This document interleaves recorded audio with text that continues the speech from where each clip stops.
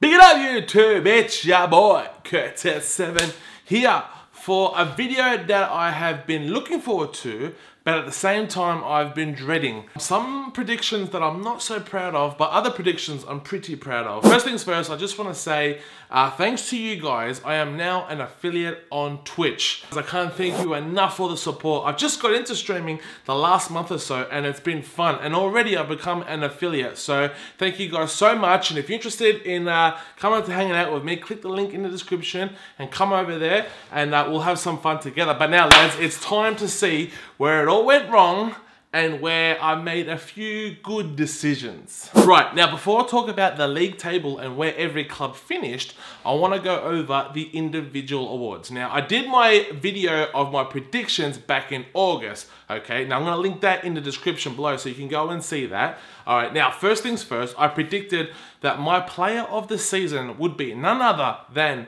Kevin De Bruyne. So that's a tick for me. Now, I know these individual awards haven't been officially announced, but I'm going to officially announce Kevin De Bruyne.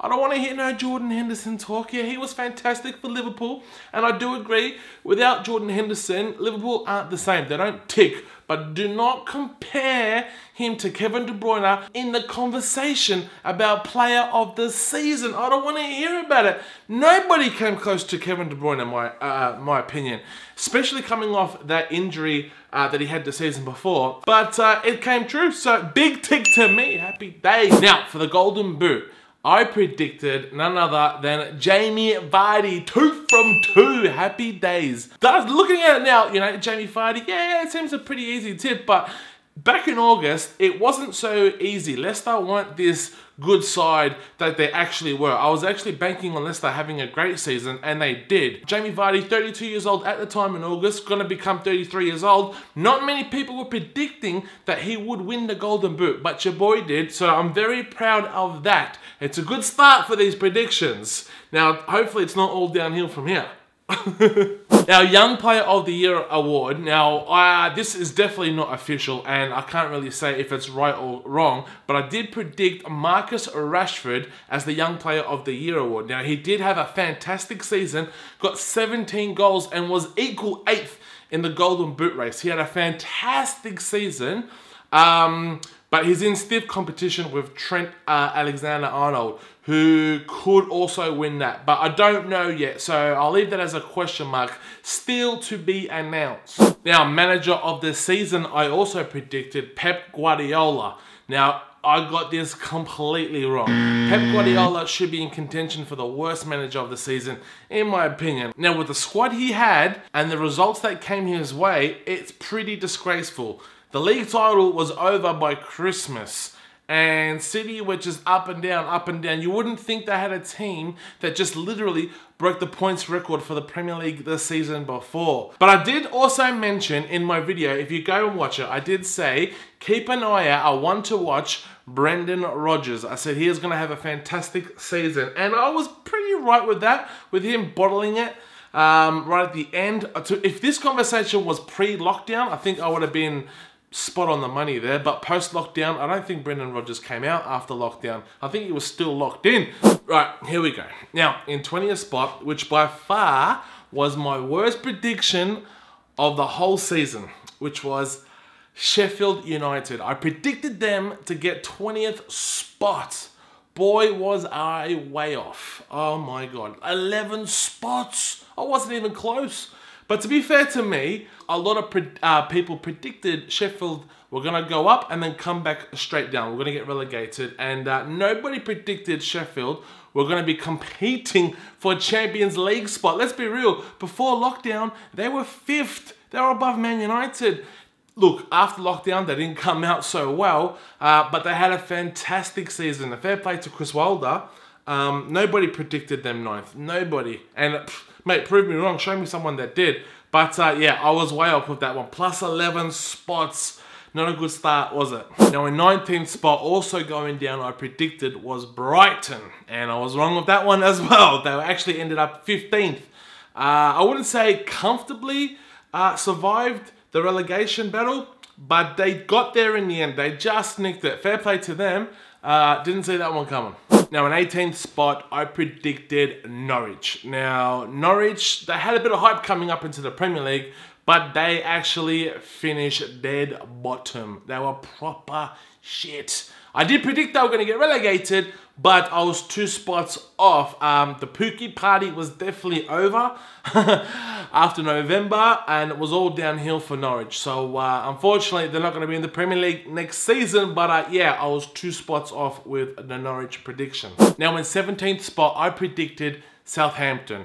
Now, I thought they were going to survive in the Premier League, but it was going to be a rough ride for them. But I thought just by the skin of their teeth, they were going to survive. And to be fair to me, when they got smashed 9-0 by Leicester, I thought for sure these guys are going to get relegated. But no, but they actually finished 11th. They had a sick second half of the season. Fair play to Southampton.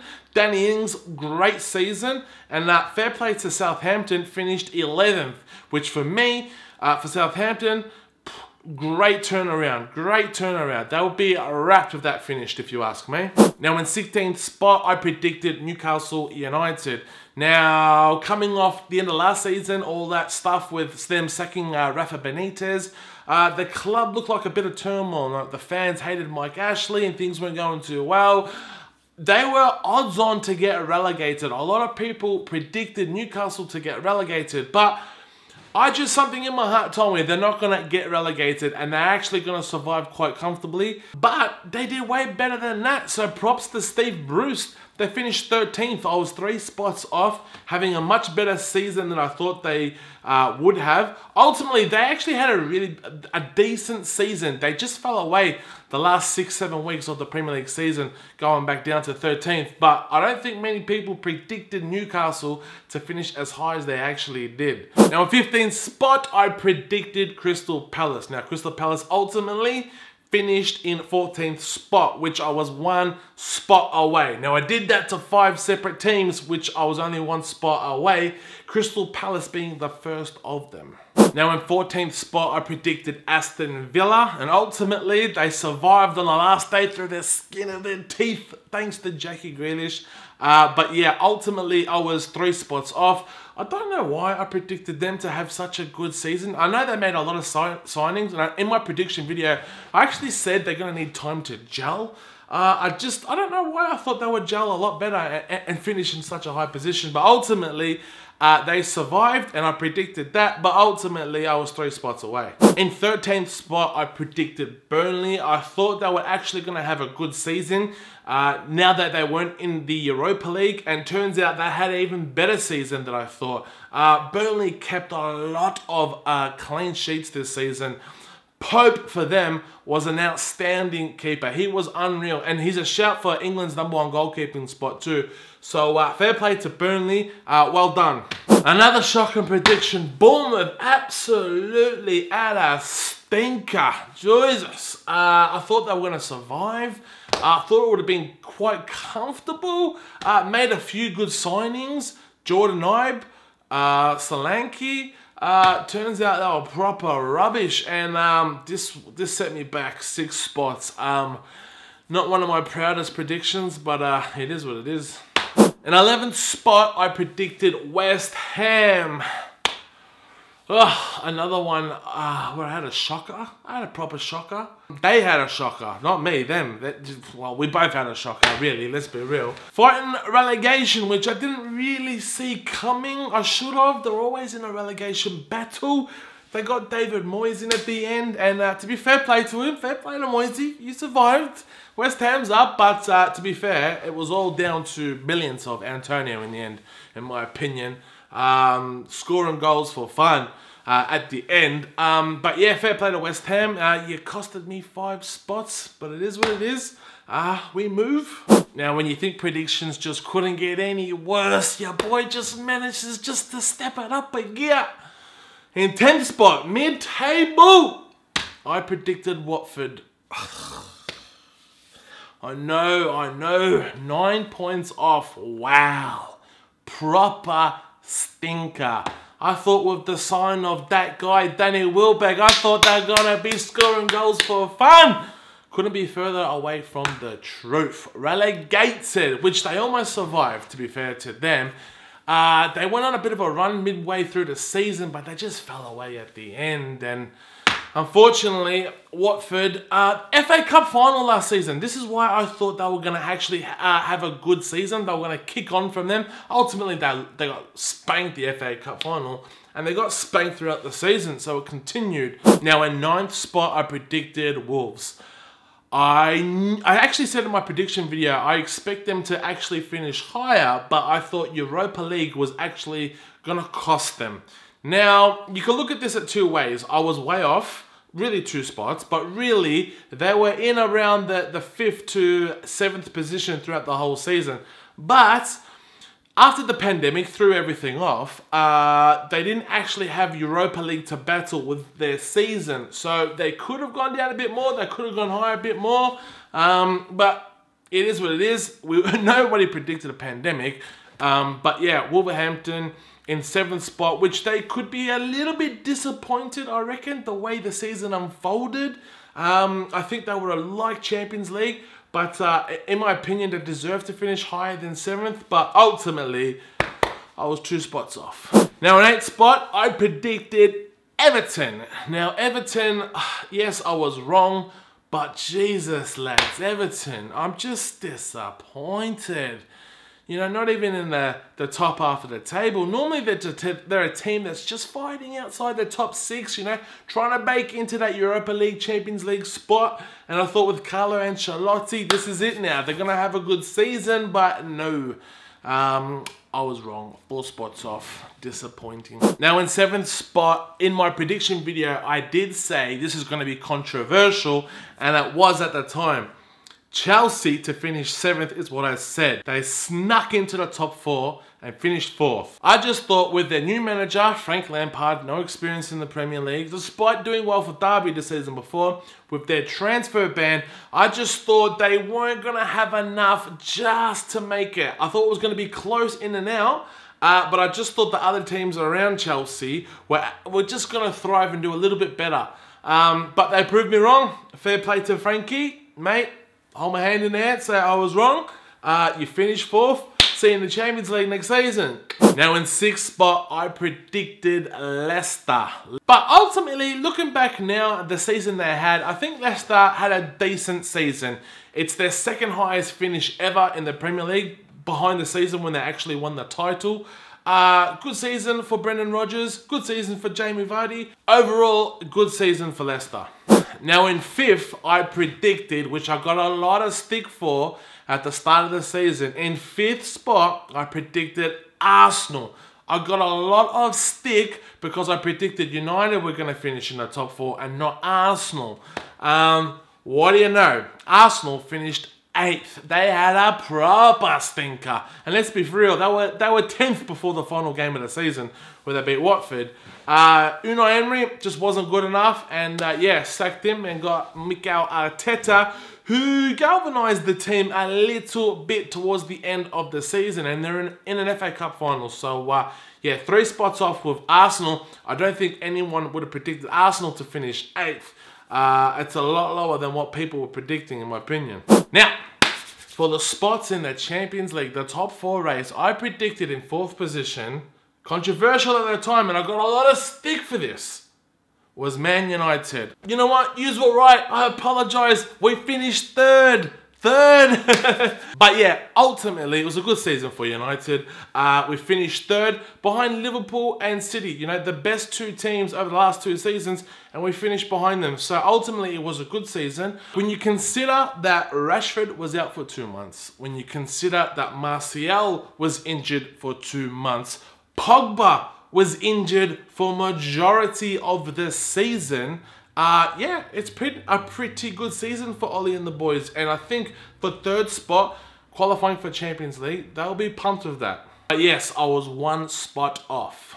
Now in 3rd spot, I predicted Tottenham. Now Tottenham at the time were fresh off a Champions League final against Liverpool, which ultimately they lost. I thought for sure under Pochettino, they would kick on and they'd finish above United and again qualify for the Champions League. But no, he got sacked and then Jose Mourinho joined, and then they were just meh.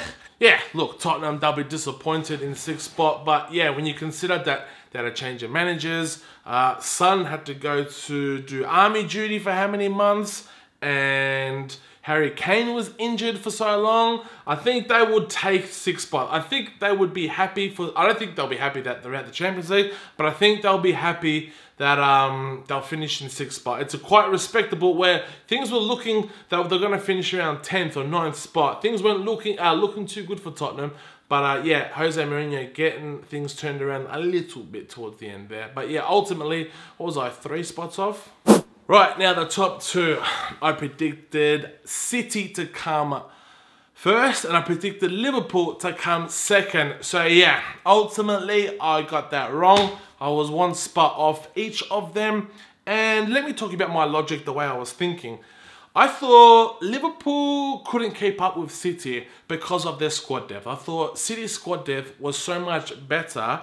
They were just going at an unbelievable rate of winning games after winning games after winning games. And I know Liverpool were too, but I just thought, like, it wasn't Klopp or anything that I didn't think it was good enough. I just thought City had such a bigger squad depth that if they were to get injured, they could carry through with those injuries and keep on winning. But I thought if Liverpool was to get some massive injuries, if Klopp was to lose Mane, or if Klopp was to lose, if there was an injury to Salah or Van Dijk, I thought Liverpool would struggle to replace them and struggle to keep up the pace. And boy, oh boy, was I wrong. And that's the exact opposite what happened. City was the ones to get the injuries to Laporte and Aguero, and they were the ones that couldn't keep up to Klopp and them guys. So ultimately, I was 1 spot off each of them. And yeah, fair play to Klopp, fair play to Liverpool. You are the champions. Right, so look, it wasn't the best considering how far away I was from my predictions. But when you calculate all the prediction points and where the teams actually stood in their final standings, I was 72 points away from being correct. Now, it is impossible to get 0, which means you got every single club in their exact position. 72 points, I'm not really proud of. I'm a little bit disappointed. Like Sheffield United absolutely stuffed me up, same as Watford. But there's no excuses there. They did it, and fair play to them.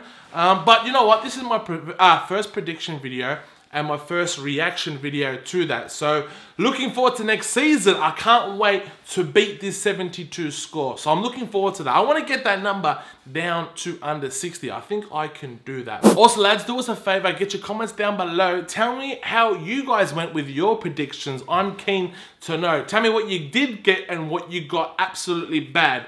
You all know with me, Kevin De Bruyne, player of the season, Jamie Vardy, goal debut winner, spot on, happy days. But yeah, Sheffield United, Watford, proper stinker. Tell me how you think I went as well. Give us a rating out of 10. That's going to be interesting. I'll be keen to read your comments down below. But anyways, lads, I've been your boy, Curtis7. Do us a favor, hit that like button. It's muchly appreciated. Yeah, don't forget to follow me on Twitch. Link is in the description. We'll play some FIFA, Formula 1, whatever it goes. Anyways, I'm your boy, Curtis7. Take care and puts. Also, before I forget, I've got a video coming out in the next couple of days talking about Fantasy Premier League. I finished in the top 3,000 out of 7.6 million players. So yeah, I've never finished so high before. Stay tuned for that. I'm going to talk all about it, show you my team, talk about my tactics, and yeah, it's going to be good.